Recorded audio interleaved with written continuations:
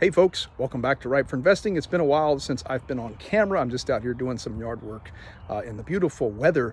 My top ETF picks for the month are RWK and DFIV. RWK is Invesco's mid-cap revenue weighted ETF. It's not weighted by market cap, it's weighted by revenue.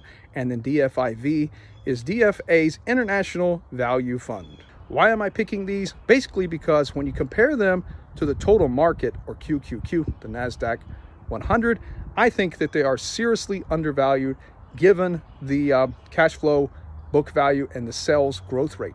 And I'll put some of this stuff up on the screen, by the way, so you can see it. I got this data from Morningstar. RWK has a cash flow growth rate of 12. DFIV has a cash flow growth rate percentage of 14. That's the highest of the bunch. Now, when you compare this to the total market 8.7, NASDAQ 100 10.5. So both of these have a greater cash flow growth rate right now than the market or the NASDAQ. Looking at sales percentage growth, RWK has a 9.4%, which is the highest of the bunch. DFIV 8.6, 8.2 for the total market, 8.8 for QQQ. So in comparison to the valuations, it just looks great right now.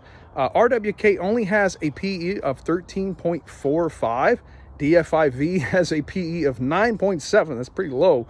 Whereas the total market's like 24 and QQQ is 32. So you're looking at almost half as much PE right here. Once we look at the price to cash flow, it's even better. So the price to cash flow for RWK is 6. It's 4.5 for DFIV. This is this international stuff going on here. Total market is 13.5.